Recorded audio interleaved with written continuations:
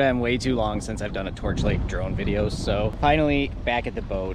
Between my mom getting sick and passing away, which happened about a week or two ago, and then with power tour in the middle there, traveling back and forth, lots of, I don't know, it was just a lot going on. So I haven't been to the boat since like the end of July or something, which is crazy. It's the longest I've ever gone without being on the lake. So it's Thursday today and it's like 77 degrees or something. It's absolutely beautiful out.